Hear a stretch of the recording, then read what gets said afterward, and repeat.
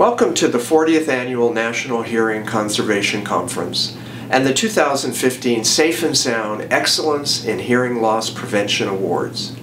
Once again, we have this opportunity through a partnership between NIOSH and the National Hearing Conservation Association to recognize organizations that are leading the way in preventing work-related hearing loss.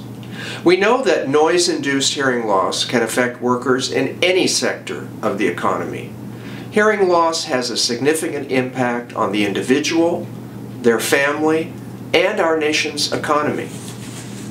I want to take a moment to congratulate this year's awardees, the United Technologies Corporation and the Mart Mill of the Meade-Westvaco Corporation.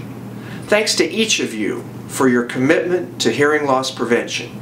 Your efforts are helping to lead the way to a safer and healthier workplace for all Americans. Thank you.